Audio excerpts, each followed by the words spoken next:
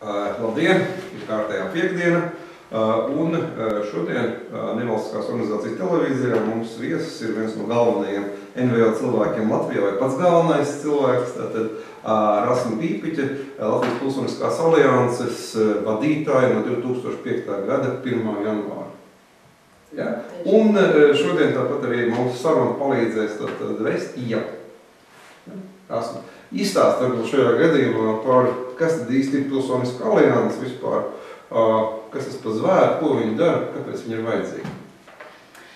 Tātad, labdien visiem! Latvijas Pilsoniskā alianses tika veidota jau 2004. gadā, un kas ir interesanti, tad organizācija tapa tikai pēc tam, kad bija izstrādāta Nevalstisko organizāciju līdzdalības stratēģija, kas ir nepieciešams organizācijām, lai viņas varētu pārstāvēt savas intereses. Faktiski iepriekšējos 10 gadēs, pirms alianses tika dibināta, faktiski Latvijā lielākais atbalsts nāca pārsvarā tieši no ārvalstīm organizāciju dibināšanai, dažādu resursu spēcināšanai, lai organizācijām būtu telpas, kopējumās mašīnas, datori un tam līdzīgi.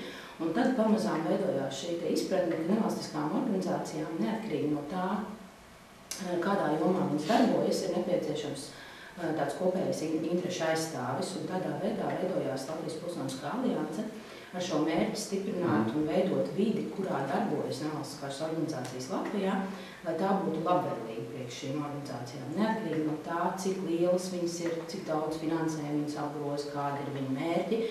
Un šī organizācija tapa sadarbojoties vairākām organizācijām. Bija aptuveni 30 dažādas organizācijas, kuras uzskatīja, ka tas ir nepieciešams, un tika nodibināta alianse 2004. Gada 14. decembrī ar šo mērķi, ko organizācija bija izvirzījusi faktiski jau pirms tās dibināšanas. Un sākotnēji bija tikai daži virzieni, tieši normatīvā regulējuma sakārtošana un finansējuma piesaista, un varbūt arī organizācijas spēju stiprināšana viņu pamatdarbības jomās.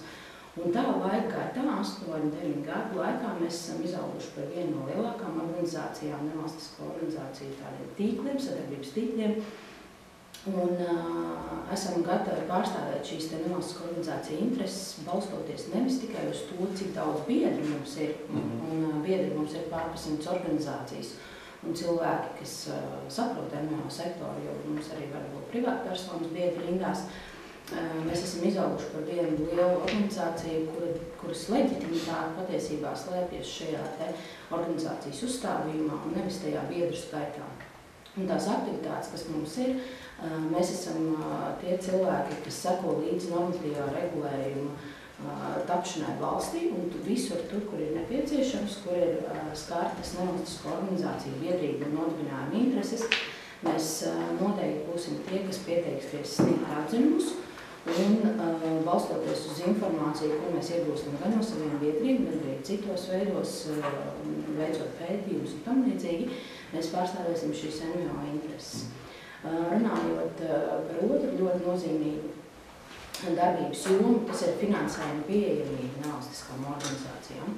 Es varu būt ļoti gandarīta, ka Latvijas Pilsoniskā alianse ir bijusi tā organizācija, kas tajā brīdī, kad Latvijas valsts ir saņēmusi starptautiskā finansējuma atbalstu, kurš varētu tikt novirzīts darbam valsts pārvaldē, mēs vienmēr esam bijuši tie, kas ir runājuši, ka daļa no šī finansējuma, kas Latvijai ir pieejama, varētu tikt novirzīts nevalstisko organizāciju darbībai. Tāpēc, ka mēs uzskatām, ka nevalstiskām organizācijām ir tādas idejas un tādi risinājumi, kas nav iespējams pašvaldībā, valsts pārvaldē vai arī biznesa institūcijas. Biznesi ar to nenodarbosies, jo vienkārši tur nav biznesa. Tātad mēs varam teikt, ka mūsu darbība ir sabiedriskā labuma bizness. Un vēl, kas ir būtiski, ir svarīgi, lai mēs atbalstītu savas organizācijas, ne tikai tās, kas ir biedru organizācijas, ar dažādām izglītojošiem pasākumiem, organizāciju pamatdarbības jomās.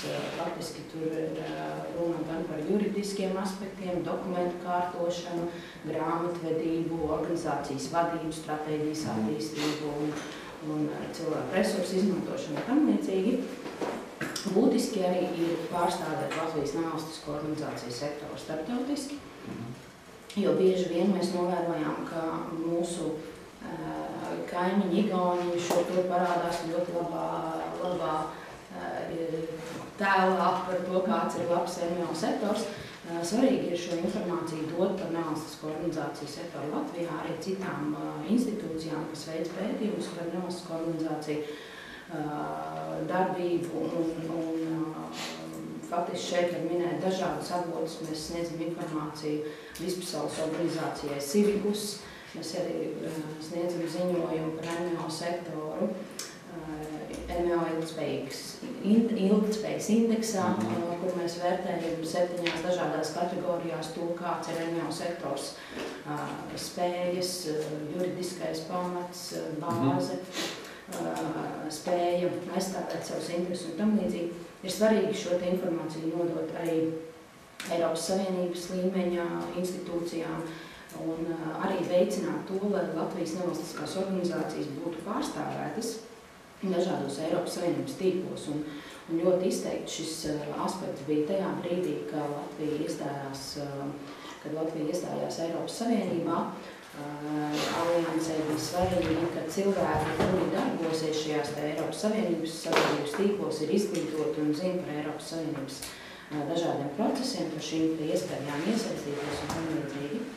Un, protams, arī ir dažādas iniciatīvas, kuras alianse ir popularizējusi un popularizēs nākotnē ne tikai Baltijas jūras reģionā, kur arī alianse ir Baltijas jūras reģiona viens no 11 koordinējušiem partneriem, piemēram, Vispasaules NVO dienas attīstība.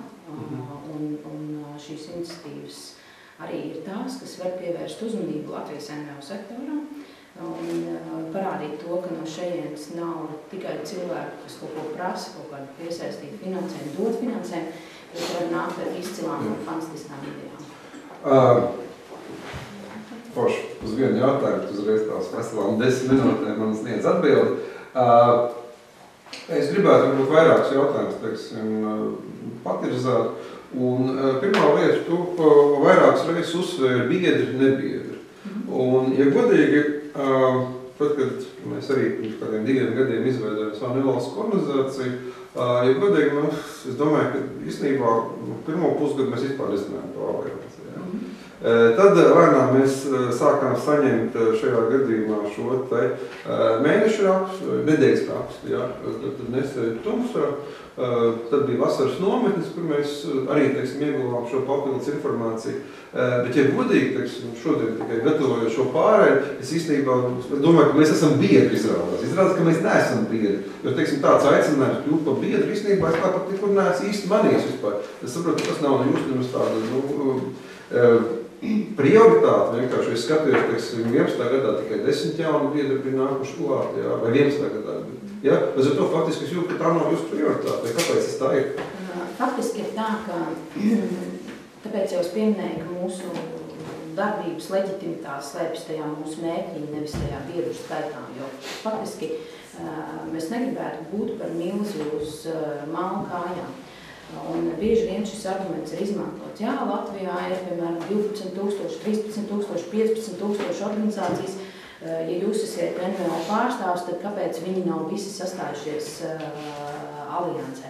Es gribētu teikt, ka, protams, biedru organizācijas ir spēcīgas, tik spēcīgas, cik viņu biedri. Un faktiski mēs tiešām neesam izvirzījuši to par savu galveno mērķi, jo, protams, tas prasa ļoti daudz resursus arī biedru administrēšanā, un jo vairāk biedru, jo tas kļūst ar vien sarežģītāk. Bet tā atbild arī otrā daļa, jo mēs neesam tipiska biedru interešu aizstāvības organizācija. Bieži vien ir organizācijas, kuras varbūt pārprot to, ka Latvijas Pilsoniskā alianse, ja mēs iestāsimies Latvijas Pilsoniskajā aliansē, piemēram, Kauru vecāku asociācija, ja, tikai tā piemēra, tad savukārt alianses darbiniekiem un cilvēkiem būs jāsāk palīdzēt Kauru vecāku asociācijā, īstenot viņu mērķus. Un tas ir tas, uz ko mēs negribētu iet, jo faktiski mums ir jāsaglabā šīs savus ļoti skaidrais fokus uz to, ka mēs iestājāmies par šīm kopējām interesēm, kas visām organizācijām neapšaubām ir. Tas nozīmē, teiksim, to, ka šīs, teiksim, 11 organizācijas un pa 12. Viņas atbalsta. Jā, bet vienkārši tās, teiksim, šajā gadījumā, kas iestājās. Jūs viņus uzaicinājāt, vai tomēr šajā brīdī tā ir viņa iniciatīva? Tā ir viņa iniciatīva, un protams, mēs vienmēr esam bijuši, kā lai saka, ar savām internetu vietnēm aicinājuši cilvēkus stāties, bet tas nav mūsu primārais mērķis panākt to, kad organizācijas iestājas.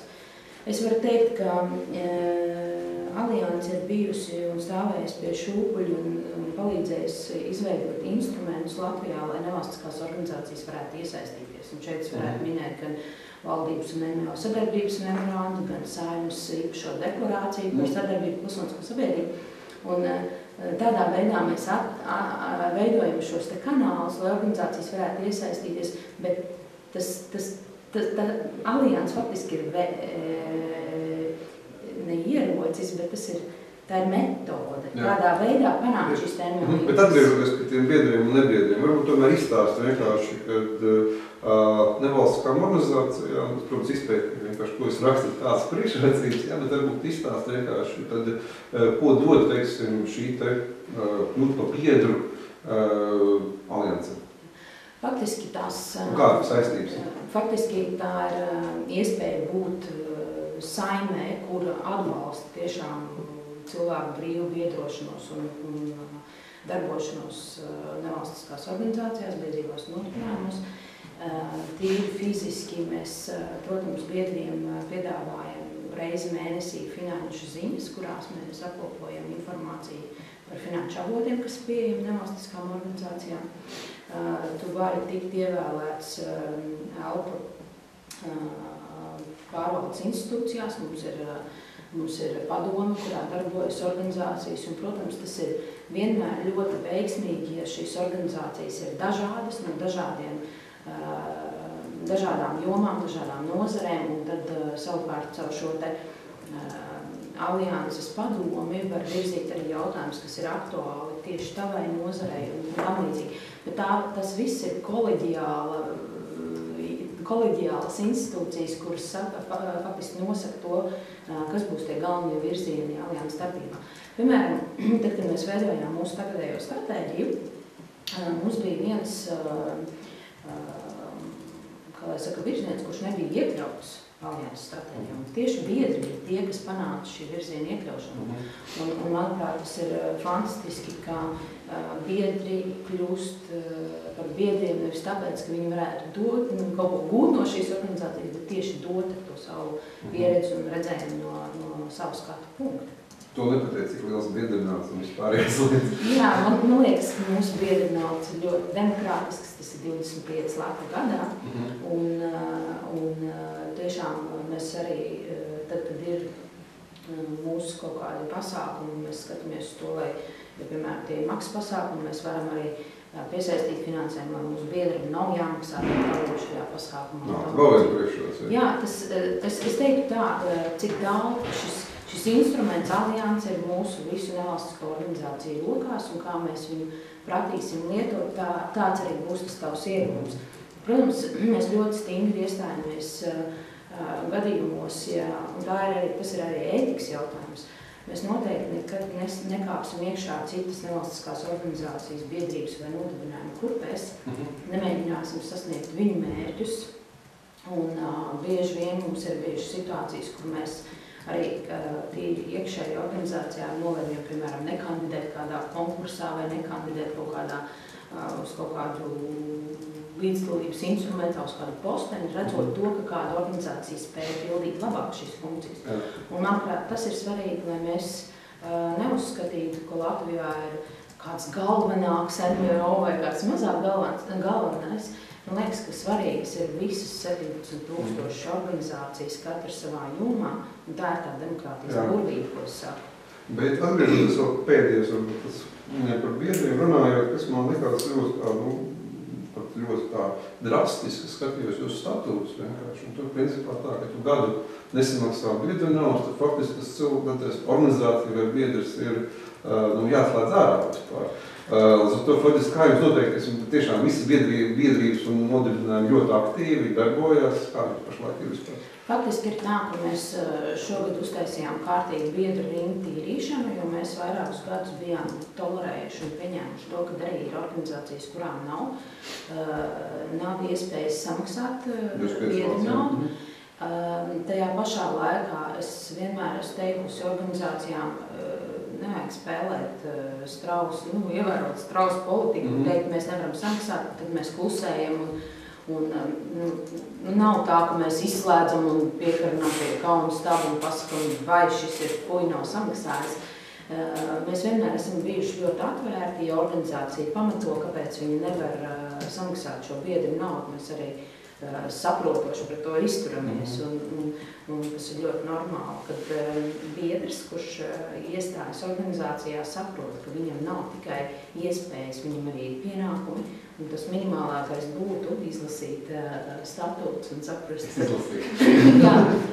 Izlasīt statūtus, izlasīt organizācijas stratēģiju un saprast, ko es varu dot tajā organizācijā. Jā, bet tagad nākošais vienkārši, ko es gribētu pārlikt šo te sarunu, mēs runājam par biedru atbildība, un tajā pat laikā, ja mēs runājam pašlaik alianses darījusi ļoti daudz darbus, bet mēs apskatāmies, teiksim, kas ir alianses, ja? Tie ir 4 štata darbinieki, ja? Ja? Līdz ar to faktiski, teiksim, ja mēs būtu pašlaik kāds ministrijas pārstāvs, ja? Tas, protams, izklausītos ļoti, teiksim, šajā gadījumā ticami, ja? Bet, teiksim, šie 4 cilvēki, tā skaitā viens grāmatvedis, ja? Tur mēs atskaitam faktiski jau nost, jūs paveicat ļoti milzīgu darbu, kādā veidā notiek šī darba koordinācija un kādā veidā jūs vienkārši paveicat šos darbus, jo, protams, tiesa 3 cilvēki, jūs pašlaik nosaucat, to nevar izdarīt, un kā tas tiek arī darīts? Es gribu pateikt to, ka man arī sākotnēji bija diezgan liels uztraukums, kad mēs veidojām alianses. Man bija tāds sajūta, ka mums ir jābūt šajos katrā no šiem virzieniem, katrā virzienā vismaz viens cilvēks ar 2 asistentiem un tam līdzīgi. Es gribu teikt, ka šī struktūra, manuprāt, ir pietiekami atbilstoša un pietiekami liela Latvijas situācijai, tā struktūra, cik cilvēku mēs esam. Jo tajā brīdī, kad mēs paskatījāmies, cik daudz atziņu tiek sagatavoti Latvijas Pilsoniskā aliansē, piemēram, 1 gada laikā, tad faktiski līdzīgi bija ekonomikas ministrijai un knābam, arī tas atziņumu apjoms bija līdzīgs. Ja? Un es gribu teikt, ka vienkārši tā ir gadu ilgstoša, mēs katru dienu neizdomājam jaunu riteni. Mums ir gadiem uzkrāta intelektuālā atmiņa, kā es viņu saucu, kas mums arī ir vadības sistēma, pēc kuras mēs darbojamies. Tas nozīmē, ka cilvēki, kurš ienāk aliansē, viņš arī tiek pietiekami labi sagatavots šim darbam, un faktiski ir cilvēki orķestri. Es to varu noteikti apgalvot, un galvenais es vienmēr saku darbiniekiem, jums nav jāizdomā no jauna kaut kas, jo alianses to kaut kādu ir vēsturiski darījusi, un ir kur paskatīties, un ir ko paņemt kā paraugs, kā piemērs. Un es teikšu tā, cilvēki vienkārši intensīvi strādā. Jā, un tagad tu jau pieminēji, īstenībā, varbūt gribētu atgriezties atpakaļ tātad pie darbības stratēģijas. Ja, jūs apstiprinājāt šajā gadījumā darbības stratēģiju 11. 15. gadam, varbūt tad arī es gribētu vienkārši izstāst, kas tieši par šo stratēģiju, ja, bet pēc tam gribēšu iziet cauri visiem punktiem, tad daudz detalizētāk. Faktiski stratēģija ir tiešām kā dokuments, kas pasaka to, ko alianses nedara. Un tas ir mūsu galvenais mugurkauls, kas ļauj mums skatīties uz aktivitātēm, uz dažādiem pasākumiem, kur mēs tiekam aicināti iesaistīties, vai mēs tur iesaistamies vai neiesaistamies, un vienmēr skatīties ar to prizmu, vai tas ir mūsu stratēģijā, vai tas ir tas, uz ko mēs skatāmies. Piemēram, pirmais no punktiem ietekmē politiskos procesus. Faktiski es varu teikt, ka tas ir tāds daudzslāņains darbs, Mēs noteikti iesaistamies, tad, kad tiek veidotas jaunas valdības, noteikti NVO intereses tiek nodotas arī valdības deklarāciju veidojošiem cilvēkiem. Un jāsaka, ka mēs pēdējos gadus, kopš mēs to esam darījuši, vienmēr mums ir izdevies šīs Nevalstisko organizāciju intereses panākt, ka viņš ir šajā valdības deklarācijā. Tad, kad tiek veidota Nevalstisko organizāciju pilsoniskās sabiedrības rīcība politika, mēs noteikti arī būsim iekšā šajos procesos. Mēs pirmkārt iestāsimies par to, lai procesi būtu iesaistoši un lai saturs būtu tāds, kas ir interesants un atbalstošs nevalstiskām organizācijām, pilsoniskās sabiedrības procesiem un tam līdzīgi. Sadarbība ar Saimnu, tas pilnīgi šeit. Finanšu pieejamība, tas arī, ja es jau minēju par šiem te Eiropas ekonomiskās zonas un Latvijas finanšu instrumentiem, šobrīd mums ir nākamais plānošanas periods struktūra fondos. Protams, mēs esam turklāt, lai pārstāvētu sabiedrības, iedzīvotāju, nevalstisko organizāciju iespēju būt gan ne tikai plānošanā, bet arī ieviešanā, arī izvērtēšanā šajos struktūra fondos. Tas ir ļoti liels investīcijas Latvijas teritorijā, un neizmantot nevalstisko organizāciju resursu būtu tiešām visai labi, manuprāt. Es domāju, ka te ir tāds, bieži vien saka, jā, nevalstiskās organizācijas tikai saka, nav resursu. Es ceru, ka šie resursi un iespējas ir ļoti lielas. Tikai nevalstiskām organizācijām varbūt arī pašām jāsāk domāt par to, kāda ir tā mūsu atdeve no tās mūsu darbības, kas ir tas, ko mēs sabiedrībā mainām ar to savu darbību. Nevis tikai būt par projektu administrētājiem, projektu apguvējiem. Tad šī NVO iesaistīšanās finansējuma apguvē, labāko ideju piedāvāšanā, valsts pārvaldē, pašvaldībās un tam līdzīgi. Stiprināt biedrību nodibinājumu kapacitāti, varētu domāt, ka ir 17,000 organizāciju, katra organizācija, protams, ir unikāla, ir elementāri, tāpat kā krēslam ir 4 kājas, ir procesi, kurām ir jābūt organizācijās, lai tā varētu tikt uzskatīt par tādu labi funkcionējošu organizāciju. Un viens no aspektiem, ko es noteikti gribētu pieminēt, tā ir laba pārvaldība organizācijās, ka tas ir lēmēju šķietuma izpildvārs, un ka šīs institūcijas tiek iedibinātas pašās organizācijās un faktiski veicina arī šo caurspīdīgumu pašās organizācijās. Ja? Un tādējādi mēs piedāvājam vasaras akadēmijas cilvēkiem izglītoties, mēs piedāvājam šīs iespējas cilvēkiem izglītoties, mēs piesaistam resursus, lai varētu nevalstiskās organizācijas vēl izglītoties. Tāpat jaunas organizācijas, kas dibinās, mēs palīdzam viņiem iziet cauri šim dibināšanās procesam, lai viņas varētu kļūt spēcīgas, kad viņas nodibinājušas. Ļoti dažādi. Popularizēt un skaidrot biedrību un nodibinājumu darbu sabiedrībā. Manuprāt, tas ir viens no lielākajiem izaicinājumiem nevalstiskām organizācijām, bet, protams, mēs esam attīstījuši visu savu sociālo tīklu, struktūru, uzbūvi un tam līdzīgi. Mēs arī publicējam rakstus par NVO jomā aktuāliem jautājumiem, tāpat šīs ziņas nesēd tumsā. Un jāsaka, ka šīs ziņas nav tikai nevainīgas ziņas nesēd tumsā informācija NVO sektoram. Sākotnēji tiešām bija iecerēta kā tāda tikai informatīva lapa, ko alianses dara. Tad, kad es sāku strādāt aliansē, katru nedēļu es vienkārši e-pastā aizsūtītu katru soli, kur es esmu bijusi, ko es esmu darījusi. Bet nākotnē es tiešām labprāt redzētu, ka tas ir tāds iespēju tirgus tā NVO lapa. Un es zinu, ka šis instruments ir arī, mēs sūtam savu nostāju ziņas, mēs sūtam savas nostājas arī šajās ziņās, vienmēr ir ietērpts tas, ko alianses saka par vienu vai otru jautājumu. Un mēs zinām, ka šo ziņu lapu lasa arī valsts pārvaldes darbinieki pašvaldībās, un viņi tiek pārpublicēti ļoti daudz. Tā nav tikai tāda informācijas dēles, kurā mēs izpaužamies. Un Latvijas NVO sektors starptautiskā mērogā Es pati esmu Sirkus padomē, kur man ir iespēja tiešām ļoti plaša NVO loka informēt par Latvijas NVO sektoru un piedāvāt. Tas ir Latvijas, ko tu nozīmē? Kur tu esi kādā padomē? Tā ir pilsoniskās sabiedrības grupu vispasaules asociācija, kur mēs arī esam biedri, un faktiski tas ir ļoti labs kanāls, lai stāstītu par NVO sektoru pasaulē. Un ne tikai stāstīt, bet arī piedāvāt idejas starptautiskā mērogā, par ko mēs varam piedāvāt. Vienu no tādām es tiešām varu pateikt vispasaules NVO dienu, ko es teicu. Un, protams, arī mēs esam runājuši par tādu instrumentu kā mana balss piedāvāšanu arī citām valstīm. Tā kā tā ir tāda laba arēna priekš NVO sektoru.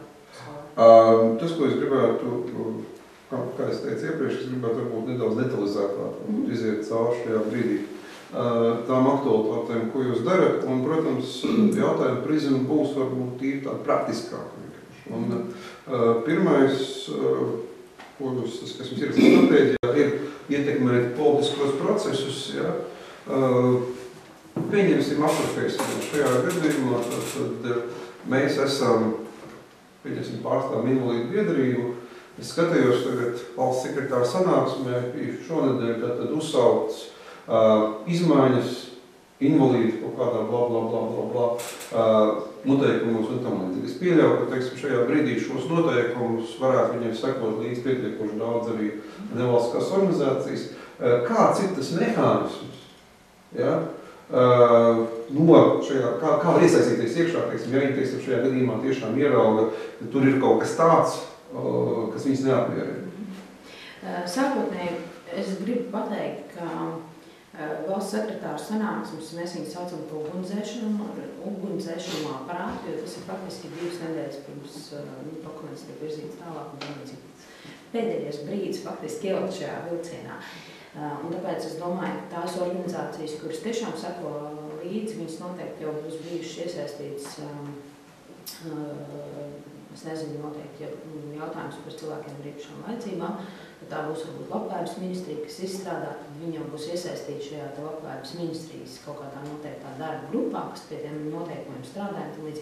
Es tiešām cerētu, ka tā ir. Ja tā nav, tad šī organizācija noteikti var. Pirmkārt jautājums, vai viņi būs uzzinājuši to. Pieņemsim viņu uzzinājumu. Pieņemsim viņu uzzinājumu, bet es gribu arī pievērsties tam, ka viņi varēja arī neuzzināt. Tas ir diezgan liels stress. Šodien es skatījos speciāli valsts sekretāra sanāksmes, es tieši redzēju, to te. Kādreiz Latvijas Pilsoniskā alianses sūtīja nevalstiskām organizācijām. Šis ir saraksts ar normatīviem aktiem, kas iet valsts sekretāra sanāksmē, vai jūs neinteresē. Šobrīd ir tā, ka mēs to vairs nedaram. Mēs sekojam līdzi, un tad, ja mēs redzam, ka ir kaut kāda normatīva, kas varētu interesēt kādai noteiktai organizācija grupai, mēs viņu pārsūtīsim. Un tas nav mazsvarīgi, jo kādam arī ir jāfinansē šī te infrastruktūra, kas to dara. Ja? Vai nu to dara valsts pārvalde, vai to dara kāda nevalstiskā organizācija. Un tad savukārt šī organizācija, ja viņi ir uzzinājuši par šo normatīvu, viņi noteikti var sazināties ar mūsu politikas koordinātoru Intu Šimansku, kura var palīdzēt saprast, kādā veidā iesaistīties šī normatīva komentēšanā, kā sagatavot atziņumu, bet, protams, mēs nebūsim kompetenti par to jomu, kas tev kā šīs organizācijas pārstāvim vai šīs grupas pārstāvim ir svarīgi. Mēs varam palīdzēt tīri to tehniski tev atbalstīt, kā pareizi tiek sagatavot atzinumu, izglītot tev par to un izskaidrot, kāds ir tas tālākais process, būs saskaņošana, sanāksmes un tam līdzīgi. Palīdzēt arī sakot līdzi iespējams, ja paši to nevar nodrošināt un tam līdzīgi. Tā kā tas ir tehniski, kā tas varētu tikt izmantots un jāsaka, mēs esam arī bijuši organizācijām aiz viņu interešu aizstāvības pat kampaņām, nevis tikai viena atzinuma sagatavošana. Piemēram, mēs izglītības jomā esam atbalstījuši nevalstiskās organizācijas, kuriem ļoti skaidrs redzējumus, kas būtu jāmaina, bet viņi nezina, kā to tehniski izdarīt. Tad savukārt mēs esam skaidrojuši, ka ir viens ceļš caur ministriju, viens ceļš caur Saeimu, caur memorandu un tam līdzīgi. Tad mēs palīdzam no tās konkrētās situācijas saprast, kā šī organizācija rīkoties. Ir varbūt kaut kāda statistika, cik bieži organizācijas vēršas tieši pie jums savu interešu? Mums nav tāda statistika, mēs, protams, regulāri apkopojam to informāciju, cik pie mums vēršas, un mums ir pagājušā gada skaitļi, mums tiešām mēs esam kopā par visām mūsu darbības jomām atbalstījuši un ietekmējuši, palīdzējuši pār 1500 cilvēkiem no organizācijām.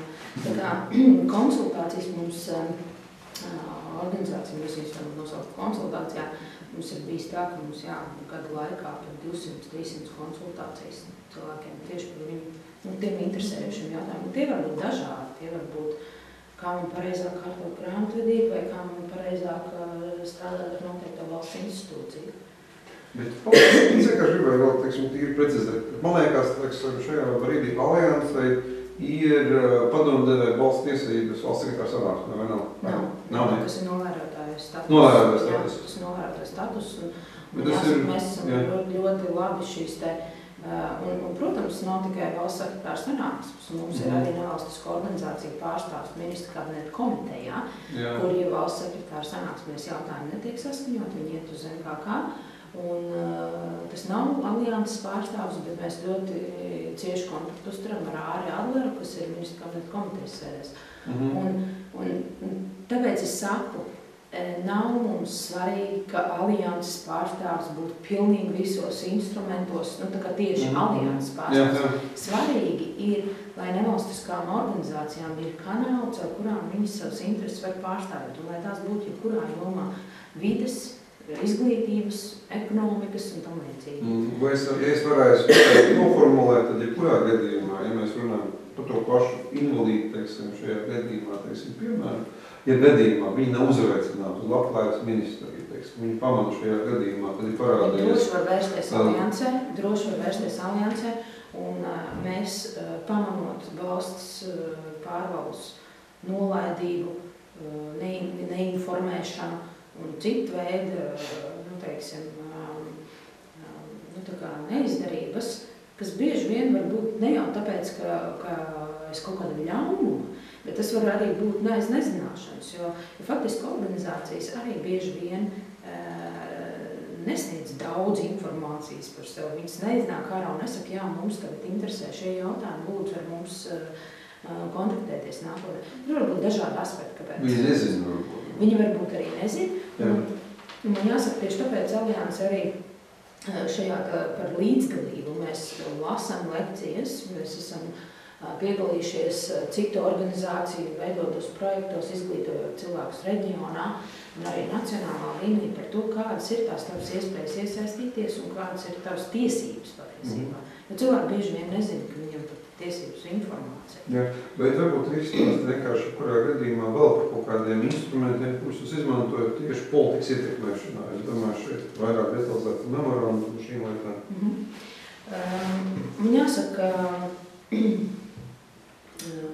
Man jāsaka tā, ka faktiski tie instrumenti, var tikt pieminēts memorands kā viens no instrumentiem, bet viņš savā darbībā ir diezgan rutinēts, un mēs noteikti izmantojam iespēju tikšanos ar premjeru.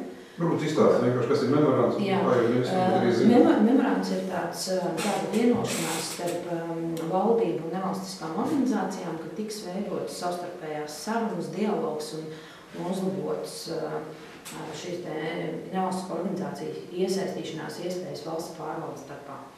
Un šis memorands tika noslēgts 2005. gadā, un tika izveidota īpaša memoranda padome, kurā ir jebkurām organizācijām, kuras ir parakstījuši šo memorandu, piesakoties valsts kancelējā, viņas var pieteikties parakstīt šo memorandu, un var arī tikt ievēlētas un būt šajā memoranda padomē. Memoranda padome sanāk reizi mēnesi, pēdējā trešdienā, Un šeit nevalstiskas organizācijas var aktualizēt sev būtiskus jautājumus. Piemēram, tā organizācija, kur saprata, ka viņi nebija iesaistīti šajā procesā par šiem īpašiem noteikumiem, viņi var aktualizēt, kāpēc viņi netika iesaistīti. Un tad šajā memoranduma padomē piedalīsies cilvēki no šīs konkrētās nozares ministrijas, un viņi skaidros, kāpēc viņi netika iesaistīti, vai kādi bija procesi, un varbūt organizācijai nebija informācijas, ka šie procesi notiek un tam līdzīgi. Un, kā es vienmēr saku, cilvēkiem varētu nolaisties rokas, ka viņi saprot, jā, process ir beidzies, mēs vairs nevaram neko ietekmēt. Es uzskatu, ka vienmēr arī MK noteikumus var mainīt, un to arī vajag darīt. Un tad faktiski pašas memoranda parakstījušās organizācijas ir tās, kas veido šo saturu šeit memoranda padomē. Un tur ir arī valsts pārvaldes pārstāvji un memoranda padomu vada Elita Drēmane, kas ir valsts kancelējas vadītāji. Un tad savukārt organizācijas var pieteikt šos jautājumus, un tad tiek pieņemts lēmums, ko darīt šajā gadījumā. Un jāsaka, ka ir daži labi piemēri, kur memoranda padomu ir tiešām spēlējusi ļoti būtisku lomu, kad vienā jomā netika sasaukta viena padome, pēc šīs memoranda padomas lēmuma tika uzreiz 2 nedēļu laikā sasaukt padomu, kas nebija sanākusi 2 gadus, un organizācija spēja paust savu viedokli par ļoti būtiskiem jautājumiem. Skaidrs, labi. Vēl kā, teiksim, instrumentu noteikti parlamentu, lai es izstāstīsim par Jā, par parlamentu. Tur jābūt ārāks. Jā, es vienkārši domāju, cik daudz ir to iespēju. Nu jā, tāpēc es vienkārši... Jā, attiecībā uz Saimu ir arī īpaša deklarācija par Saimas atbalstu pilsoniskās sabiedrības aktivitātēm un sadarbību ar nevalstiskām organizācijām. Šai sadarbībā ir ļoti tāds stabils instruments, kas ir Saimas un NVO fórums. Viņš notiek reizi gadā. Un nākamais būs 20. maijā.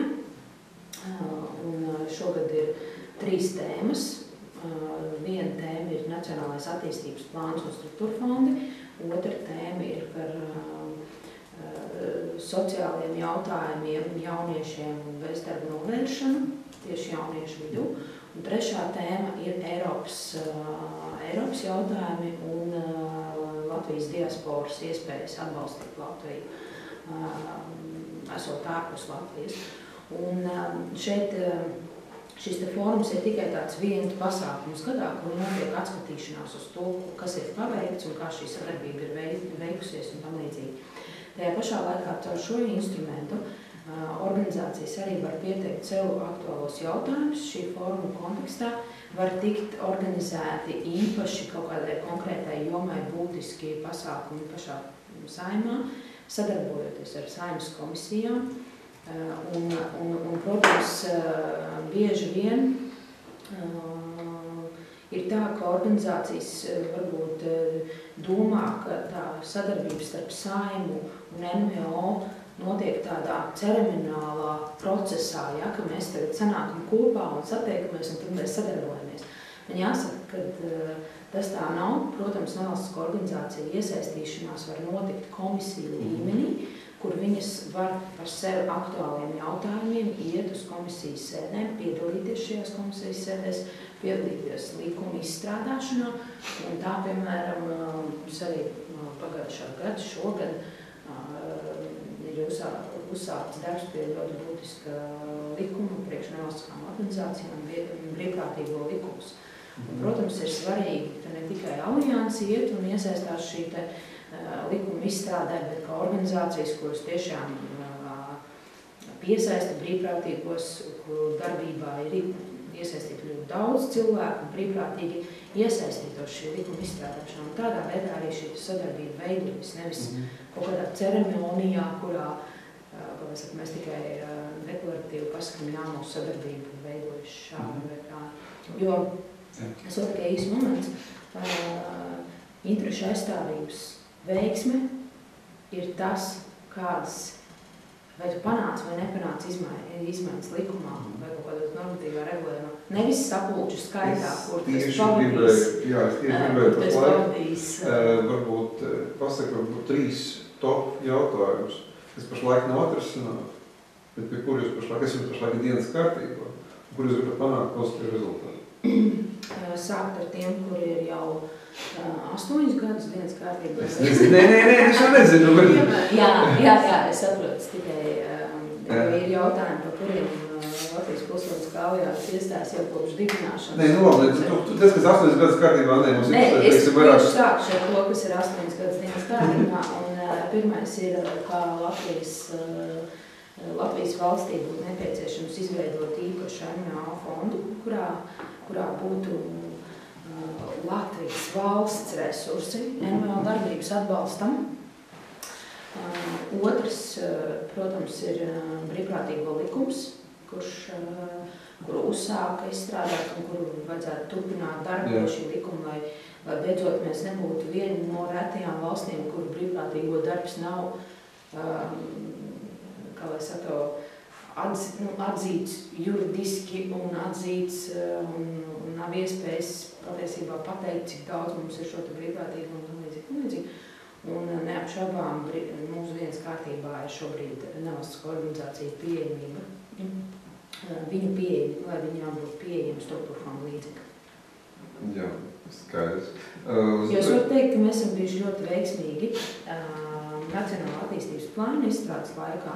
Nevalstiskās organizācijas mēs izveidojām īpašu NVO konsorciju, līdzlības konsorciju, kur faktiski arī nevis alianse vien pati, bet dažādās jomās organizācijas par vienādiem līdzdalības principiem iestājās gan vidē, gan izglītībā, gan kultūrā un tam līdzīgi.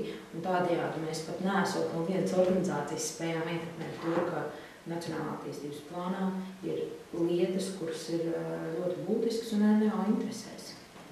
Varbūt tieši pāriesim tagad uz otro jūsu prioritāti, tas ir šajā gadījumā veicināt finanšu pieejamību kā biedrībām nodibinājumiem. Es saprotu, ka ļoti daudz labu lietas izdarītas ir, bet es saprotu, ka patreiz šis ir tāds karstais kartupels, patreiz šis te periods vienkārši izstrās, kas pašlaik varbūt nevis to, ko es izdarīšu, jo ir skaidrs, tur jūs pieminēt varam uzlikt jau. Jā, bet... Uzlieciet. Jā, labi. Aliansēs. Nu jā, bet kas notiekās tieši šo jautājumu tagad? Kā mums izskatās patreiz? Faktiski, es domāju, ka mēs bieži vien, kad alianses runā par finanšu pieejamību un atbalstu NVO, mēs runājam nacionālā līmenī. Ļoti būtisks ir tieši reģionālais aspekts, tieši pašvaldību aspekts, un mēs arvien vēlētos redzēt, ka arvien vairāk pašvaldības saprot to, ka nevalstiskās organizācijas viņu teritorijā ir atbalstāmas un viņu darbība ir veicināma. Un es domāju, šeit ieguvēji būs tikai vietēji iedzīvotāji. Mēs varam redzēt, ka arvien vairāk pašvaldībās ir šie te īpašie konkursi, kas arī ir caurskatām, caurspīdīgi, tie ir konkursi tiešām, un kas agrāk varbūt tā nebija. Un nevalstiskām organizācijām ir pieejami šie resursi.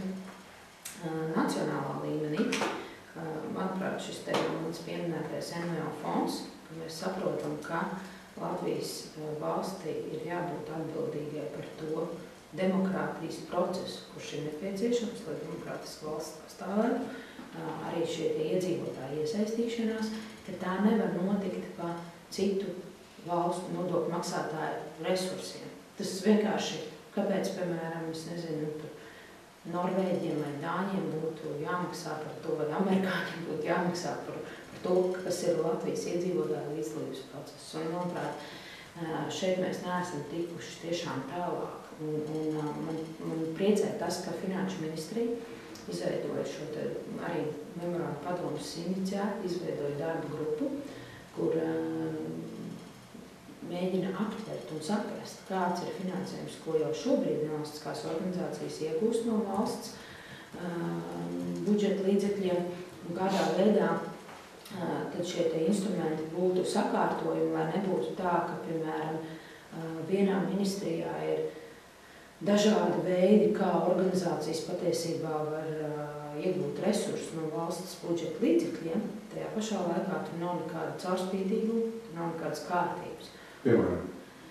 Piemēram, varētu minēt izglītības ministriju, kur tiešām tad, kad mēs sākotnēji, tas jau kādu laiku atpakaļ skatījāmies uz šiem te sadarbības līgumiem, ir 80 sadarbības dažādi līgumi, un tas pilnīgi nav analizējums materiāls, kas tad ir pa līgumiem. Man pārsteidza bija, varbūt tas nebija izglītības ministrija, bet man vienkārši pārsteidza, kad vienā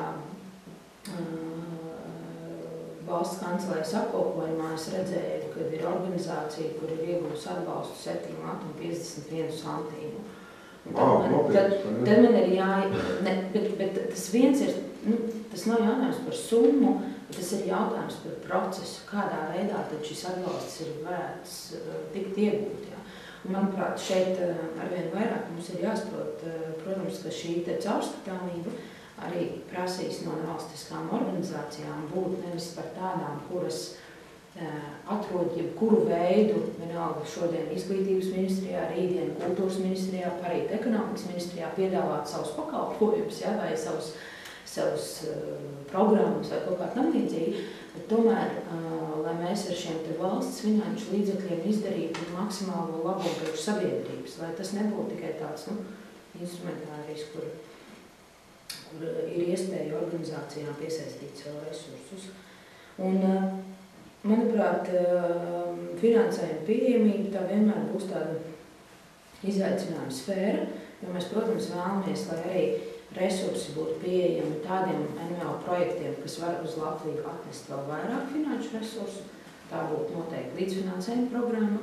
Mēs vēlētos redzēt, ka arī politikas dokumentiem, kurus valsts ir izstrādājusi, būtu pieejami resursi, piemēram, Pilsoniskās sabiedrības integrācijas, Pilsoniskās sabiedrības šīs te politikas pamatnostādes, ka tām būtu pieejami resursi.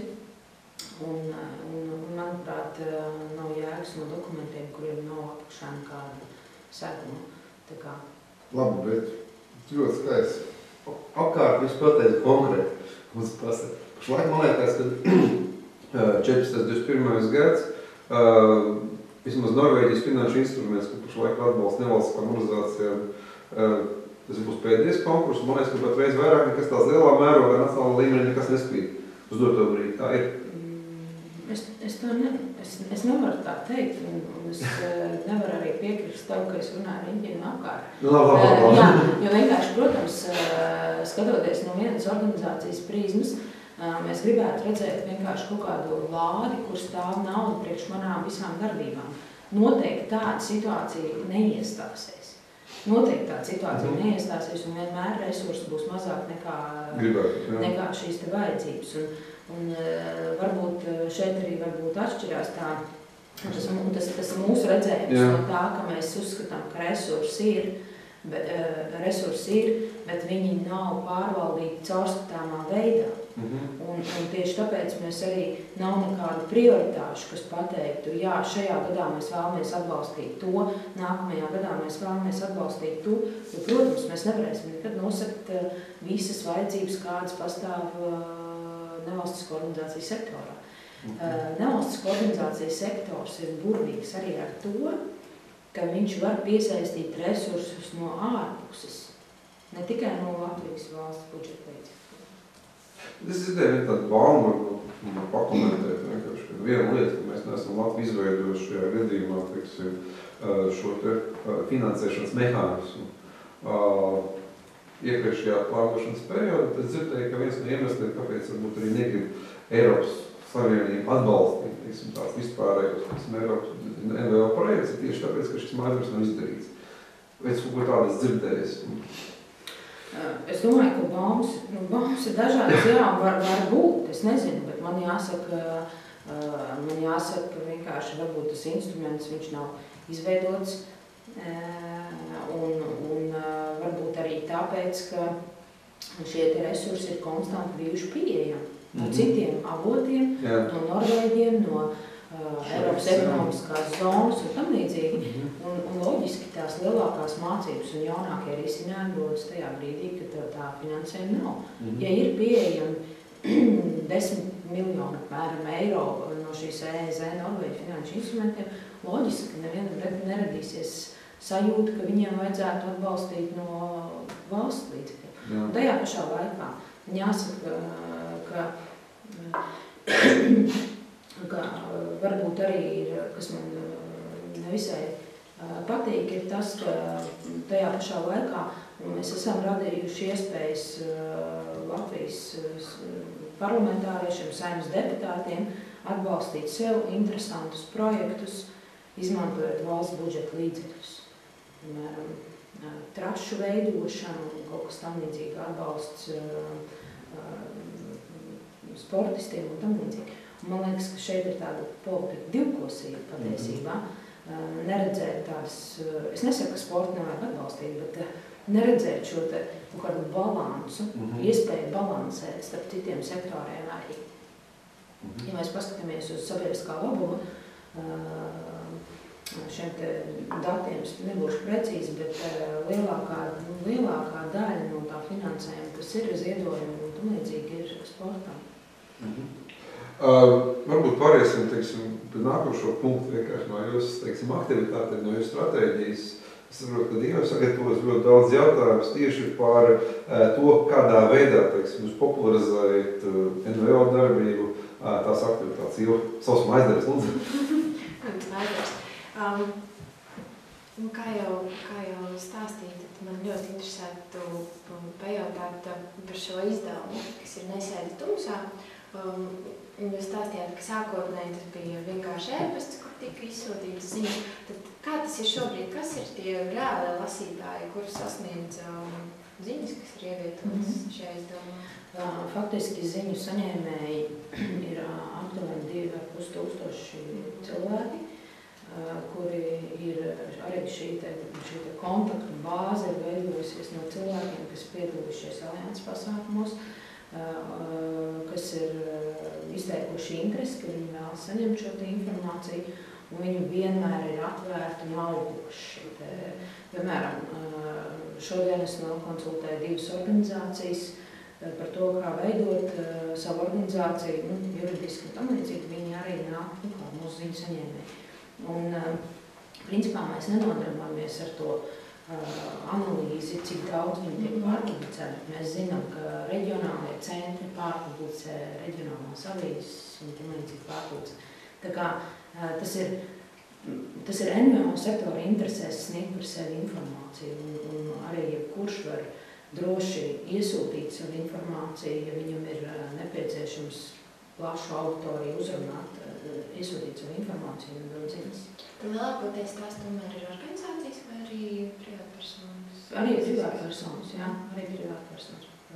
Tad vēl pagājušajā nedēļā mums pārējai bija sarunas tēma par publicitāti un arī sociālajiem tīkliem.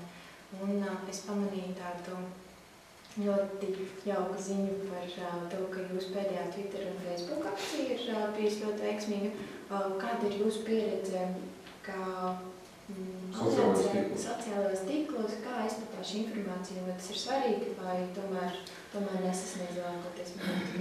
Te es varētu teikt, ka es tiešām esmu ļoti priecīga atsevišķos brīžos, ka tu saproti, ka šeit... Jā, konkrētos brīžos, ka es saprotu, ka, piemēram, mums bija no nacionālā, tas 2 piemērs, no nacionālā attīstības plāna bija izņemts ārā termins sociālā uzņēmēja darbība. Tas nozīmē, ka neviens par viņu vairs nekad nedzirdēs un tam līdzīgi, ka mēs varēsim ilgstoši runāt par to. Es biju ļoti priecīga, ka mums ir vienotais ēpasts visiem Saeimas deputātiem, kur tur aizsūtīt un 100 deputātus uzrunāt. Šajā brīdī mums ir bijušas mūsu darbības pirmsākumos akcijas, kad mēs esam sagatavojuši vēstuli un mēs skraidam pa Rīgas centru un satiekamies 8 no rīta pie Nacionālā mākslas muzeja, lai dabūtu parakstu no kādas noteiktas organizācijas. Un šeit nāk sociālie tīkli, kas ir vienkārši brīnišķīgi nevalstisko organizāciju darbībai. Man nav jābūt biedram, man nav jābūt kaut kādam tavam uzticamības personai. Bet, ja es redzu, ka tēma ir laba, aktuāla, es varu to mazumiņu, to laiku nospiest, to share nospiest, lai tā ziņa izplatītos. Un man jāsaka, lai arī mēs varētu teikt, ka viņi ir bijusi ļoti veiksmīgi, kā šī pēdējā kampaņa, tieši par to, ka demokrātija nav bezmaksas resurss. Protams, izsaka to kampaņu. Es tiešām izlasīju virsāk, bet es neizlasīju, kas tur bija rakstīts. Faktiski mums bija informācija par to, ka tiks pieņemts lēmums, kāda būs Latvijas nostāja tieši struktūra fondu apguvē, un šajā plānā vai lēmumā nebija paredzēts, ka būs nevalstiskām organizācijām arī šī finansējuma pieejami. Un, protams, tā ir ļoti slikta un bēdīga ziņa priekš nevalstiskām organizācijām, jo mēs nevienmēr esam pieaicināti pie tā galda, kur tiek pieņemti tie lēmumi attiecībā uz kaut kādiem ļoti būtiskiem jautājumiem, šajā gadījumā struktūra fondiem. Un mēs sagatavojam šo te informatīvu uzsaukumu, un, protams, finanšu piesaist nekad nav bijusi finanšu piesaist Latvijas Pilsoniskajai aliansei, mūsu darbības nodrošināšanai, tas ir par NVO. Un tieši šajā kampaņā tas uzdevums bija no dažādām NVO, lai kurā jomā viņas strādātu, lai ko viņas darītu, dot signālu no savas puses politikas veidotājiem, ka viņu darbs arī ir jānovērtē un ka viņām ir jābūt leģitīmām piesaistīt arī šos struktūra fondu līdzekļus nākotnē, jebkurā jomā. Un jāsaka, mēs varējām būt arī vēl veiksmīgāki, tāpēc, ka tieši tā cilvēki izlasa virsrakstu, bet viņi nav gatavi nospiest ne share, ne like. Es vienkārši domāju, ka šeit ir mums ļoti būtiski NVOs jāskatās arī uz savu solidaritāti. Un tas nav nevienam personīgs pārmetums. Bet mums ir jāsaprot, ka mēs esam viens no otra arī kā organizācijas šajā kopējo interešu aizstāvībā diezgan atkarīgas. Atkarīgas, tādā pozitīvā nozīmē, ja? Mēs nevaram priecāties, ka kādai organizācijai iet slikti, jo tu būsi nākamais, iespējams, kuram ies slikti. Un tāpēc es domāju, ka mums arvien vairāk jābūt atvērtākiem varbūt uz to, ka mēs atbalstam viens otru, lai mēs varētu just to pleca sajūtu. Tev nav jābūt pārliecībai par katru konkrēto vārdu vai vārdu virknējumu, kā viņš tiek pateikts, bet ja ideja ir laba, tad tomēr atbalstīt šīs organizāciju centienus. Un es domāju, ka mēs varējām būt daudz aktīvāki un spēcīgāk šajā te NVO sektoru vienotā viedokļa pārstāvēšanā. Nē, bet es vienkārši varbūt dokumentēšu to, ka es neesmu, laikam, jūs sekotājs Facebookā, līdz ar to es vienkārši lasīju, teiksim, press-relīzi, tāpēc es nelasīju to, bet, ja, protams, ja jūs man būtu uzaicinājuši būt par sekotāju, es noteikti būtu piekrist būt par sekotāju, un tad noteikti šajā gadījumā vienkārši es arī būtu spriedzis share un like. Es šajā gadījumā pastāstīšu vienu ļoti interesantu gadījumu. Es darbojos organizācijā Pestīšanas armija, kas ir Balts, kā viņi arī ļoti aktīvs viņiem korpusus, un vienreiz piedalījos šīs organizācijas tajā sapulcē, un viena sieviete man saka, dziedāja koris, un tā viena sieviete man saka, zini, Rasma, viņa nekad man nav aicinājusi, es te nāk jau 15 gadus, un viņa man nekad nav aicinājusi šajā korī dziedāt. Un es saku, kāpēc tu pati neesi piecēlusies un teikusi, es gribu dziedāt jūsu korī? Un es domāju, ka mums arī jāskatās ir šādā veidā uz šo līdzdalību un iesaistīšanos. Iespējams, protams, tas ir NVO pienākums aicināt cilvēkus iesaistīties, bet tajā pašā laikā cilvēkam jābūt arī spējīgam pateikt, jā, es esmu gatavs iesaistīties, es atbalstu šīs idejas un tad arī sākt iesaistīties. Un liekas, ka bieži vien būs tā, ka kāds te nepaicigās. Ja? Tas varbūt nav runa tikai par kaut kādām lielām organizācijām, bet tas runa arī par to, ko es daru savā kopienā, ko es daru savā sētā, kā es ar saviem kaimiņiem kāpņu telpā daru kaut ko, kas ir labs. Nē, protams, šī cita tēma īstenībā, es domāju, ka mums būs diskusija par sociālajiem tīkliem, jo kurā gadījumā, ja mēs runājam par sociālajiem tīkliem, stratēģija. Protams, un Facebooks un citi instrumenti, viņš tiešām arī, piemēram, mūsu ziņu tīkls jau ir tik, jau audzis, ka šeit ir tie cilvēki, kuri saprot NVO sektoru vajadzības, un varbūt nevienmēr viņiem vajadzīgs izskaidrot katru konkrēto punktu, bet šādā veidā mēs arī darbojamies ar konsorciju, izglītības konsorciju, kur, piemēram, kultūras jomas organizācija pārstāv var uzrunāt kultūras jomas organizācijas, jo viņi vienkārši ir tuvāki, zina, kā ar viņiem sadarboties un tā. Varbūt var pateikt tiem skatītājiem, kas vēl nav ievērojuši to, ka ir iespējams pievienot preses relīzes un sūtīt, kā tas notiek, kā tās ziņas dabūt tajā jūsu izdevumā. Faktiski, ja tev ir ziņas, tad mūsu aicinājums būtu sūtīt šo te informāciju uz e-pastu alianse @nvo.lv ar šo savu informāciju. Nav tā, ka mēs paņemam pilnīgi visas ziņas, mēs skatāmies, kas ir aktuāls, kas ir, un bieži vien arī šīs ziņas pārveidojam atbilstoši mūsu formātam, mūsu ziņu formātam, bet tas nav tā, ka mēs mainām informāciju. Un mēs izsūtam pirmdienās šīs ziņas, un, ja tu vēlies, lai viņas būtu nākamajā pirmdienā iekšā, tad tev noteikti līdz ceturtdienai, piekdienai iepriekšējā nedēļā ir jāatsūta, ja? Jo nebūs tā, ka tu atsūtīsi 5 minūtes pirms 5, ka viņas parādīsies ziņās. Pirmdienā. Rasma, zinu, ka mēs tam stundu jau norunājuši. Jā. Un pirmā gadījumā man ir ļoti daudz vēl jautājumu, kas nav uzdot, un uz to faktiski tas ir, man liekas, ļoti labs iemesls, lai kādreiz vēlreiz atnākt un parunātos. Svētku visiem. Par tiem jautājumiem paldies tev, un paldies visiem, kas mūs skatījās. Visu labu!